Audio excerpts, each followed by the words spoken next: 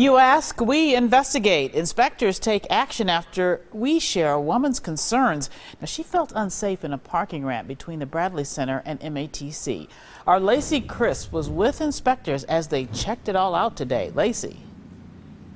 That's right, Carol. We followed along the inspectors as they took a closer look at some of the cracks and some of the areas where you can see the exposed rebar. Now, drivers today told us they feel safer knowing the issues are being looked at. Like many who use this busy downtown parking ramp, Emily Wilds is an MATC student. How often do you park here? Every day. The Bradley Center owns the ramp and paid to have a structural engineer inspect the ramp in May. And while the ramp is safe, there are ongoing maintenance issues, like these cracks and crumbling concrete in the stairwells that the Bradley Center is already fixing. The structure itself is okay looking. The paint's nice. They keep it very clean.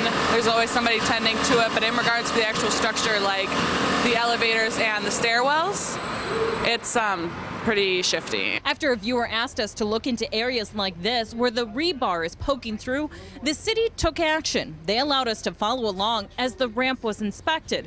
The Department of Neighborhood Services tells us they will be meeting with the folks at the Bradley Center about getting some of these issues fixed in the next 30 days. Areas like this will have to be patched or sandblasted. Randy Meyer parks in this ramp every day as well and says he's glad the ramp is safe. Have you ever been concerned about parking here? No.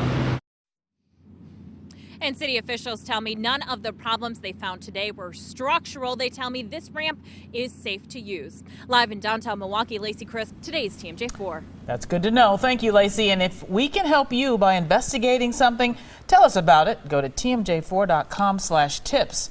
You ask, we investigate.